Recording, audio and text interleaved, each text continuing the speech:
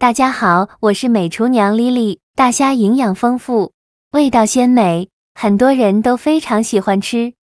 但不是所有地方都能买到新鲜的活虾，像我们云南内陆地区，只能买到这种冻虾。每一次买回来的冻虾呢，冻得都像石头一样硬。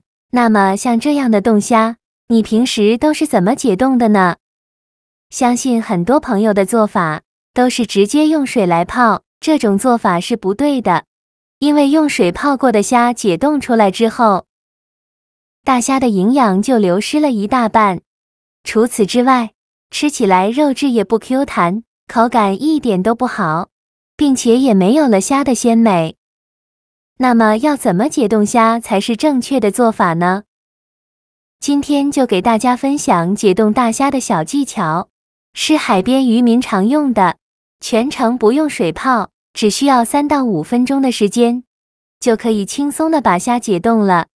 而且解冻的大虾跟新鲜一样，一起来看看我是怎么做的吧。首先根据家里人的数量，准备适量的大虾。我今天家里有2个人，就准备了1斤不到的大虾。把大虾放大碗中，往里边加入2-3勺食盐，然后用手像我这样不停地翻动。这里大家要记住哦，一定要用手不停地翻动，而不是搅拌。翻动的方式才可以增加虾的运动量，让虾身表面充分地裹满食盐。在北方，一到冬天下雪，人们都会习惯性地撒一点盐来进行化絮。其实解冻虾也是同样的道理。不仅如此，我们用手这样翻动的过程中，大虾之间呢也增加了摩擦力，产生一定的热量，也可以加速大虾的溶解。很多朋友在解冻虾的时候，都是直接把大虾放水里面来泡，更有甚者，用温水或者是热水来快速化冻。要知道，大虾在水里浸泡的时间会比较长，而且经过长时间的浸泡，大虾的鲜美和营养已经流失的差不多了。如果是直接心急用热水来泡的话，大虾外面都被泡熟了，里面还是冻得硬邦邦的。这样解冻出来的大虾呢，肉质会发柴，根本没有任何鲜美的味道可言，并且虾的颜色也会变得非常的难看、干瘪，后期不管怎么烹饪，虾都特别难以入味，肉质干巴巴的，根本吃不出大虾的鲜美味道。像这样来回翻动2分钟，2分钟之后，可以看到大虾的尾巴以及头部，虾身也可以动起来，但是不是特别灵活。现在的大虾已经解冻的差不多了，如果还想虾再解冻一下的话，我们可以再往里边加2大勺白醋。醋具有很好的软化作用，并且还有一定的去腥效果。继续用手不停地翻动，让每一只大虾表面呢都能裹上一层白醋。醋的软化作用可以促使大虾快速化冻，并且我们都知道大虾具有一定的腥味，用醋进行解冻，还可以很好的去除虾身上的这种腥味，而且更有弹性。就这样来回翻动2分钟，让每一只虾都处于一个运动的状态，并且均匀的裹上食盐以及我们的白醋。2分钟后，可以看到现在的大虾表面湿漉漉的。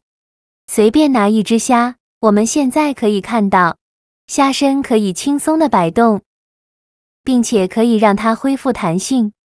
这时候呢，再倒入适量的清水，把大虾清洗一下，把表面的盐和白醋清洗掉，尽量多抓洗一会。清洗一遍之后，控水捞出，再放另外一盆清水中，给它多清洗几遍。一定要把虾表面的盐和醋清洗掉，这样吃的时候才不会咸。洗净后控水捞出，放入盘中。像这样，我们的大虾就完全的解冻好了。从解冻到清洗大概5分钟的样子，虾就已经完全被解冻了。而且洗干净后的大虾和我们新鲜买回来的活虾根本没什么区别。看一下它的颜色色泽，是不是和我们在市场里买的新鲜大虾一样呢，背部也非常的有弹性，虾已恢复到了大虾原本该有的样子。直接这样看根本看不出是冻虾。那我今天就用这个大虾来给大家分享一个非常好吃的做法。为了方便操作，我们再把大虾放清水中，然后取出一把厨房剪刀，用剪刀把虾膝和虾腿剪下来不要了，因为这里呢会藏着许多的灰尘和杂质，很难清洗掉。剪好后再把虾腔也剪掉，接着再像我这样，右手拿住虾头，左手拿住虾身向下用力一掰，再把里面的虾尾挤出来。这里的虾尾非常的脏，所以我们在做这种冻虾的时候，一定要给它挤出来，给它清洗干净，然后再像我这样，用剪刀在虾背这里给它剪上一刀，这里呢是为了方便去除虾线。很多朋友喜欢用牙签，在背部这里把虾线挑出来，这样挑呢，虾线是不能完全被挑出来的。最正确的做法就是用剪刀，把虾背这里剪开，再把虾线给它取出来。虾线是虾的肠道，非常脏，所以我们在处理大虾的时候，一定要把虾线去掉。处理好的大虾，把它放大碗中，剩下的大虾用同样的方法给它处理好，依次放入大碗中。全部处理好以后，再倒上的清水没过大虾，再把大虾简单的清洗一下，洗净后控水，捞出放入盘中，先放一旁备用。接着准备多一些的大蒜，先给它切成蒜片。今天做这道大虾呢，大蒜一定要多准备一些，这样做出来会更好吃。再给它剁成蒜末，尽量剁得碎一些，这样蒜香味浓郁，会更好吃。最后剁成这样的颗粒感就可以。再把它放入盘中，再准备几个小米椒，先给它切成小圆圈。不喜欢吃辣的可以换成菜椒，切好后再用刀剁一剁，给它剁得碎一些，最后剁成这样的颗粒感就可以。再把它放入盘中，再准备几根小葱，先给它对半切开，再给它切成葱花，切好后也放入盘中。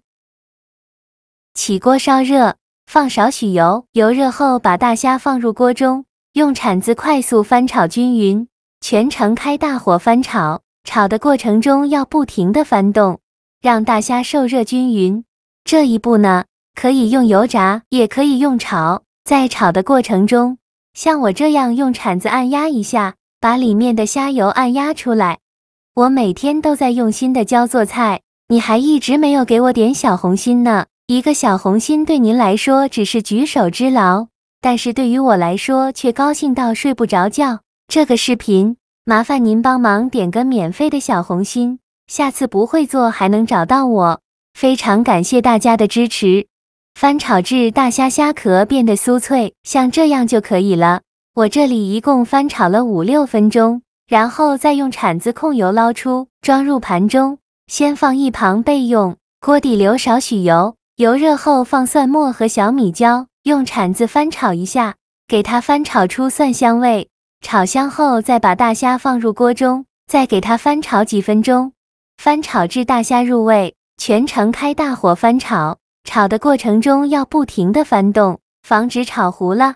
大虾炒入味以后，来调一下味，加1勺生抽，加1勺食盐，加一点点白糖提鲜，加适量的胡椒粉。继续用铲子翻炒均匀，给它翻炒出酱香味。炒出酱香味以后就可以关火了，再把葱花放进来，继续用铲子翻炒均匀，再翻炒30秒左右，翻炒均匀就可以出锅了。再把它盛出来放入盘中。像这样非常好吃的油焖大虾就做好了。这道菜卖相极佳，金黄诱人，香味浓郁，虾壳经过炸制已经非常的酥脆。可以不用去皮，汤汁鲜美，蘸馒头、浇米饭都非常的美味，比专门买的酱还要好吃。这样做的大虾肉质非常的鲜美，口感 Q 弹嫩滑，加了蒜末，蒜香味浓郁，加了小米椒，还有微微辣的口感，真的是太好吃了。做法也是非常的简单。